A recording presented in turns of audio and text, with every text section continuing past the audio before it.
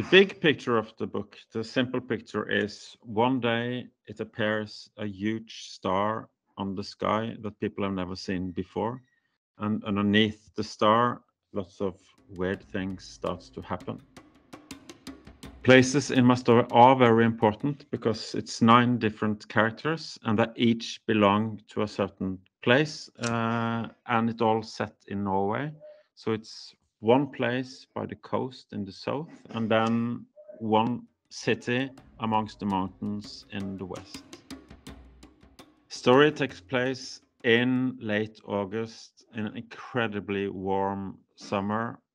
We don't know the year exact, but it's in around our time. It's 9 characters in the novel. They're all very different and comes from different walks of life. So there is a young girl, she's 19. I'm kind of a bit like her.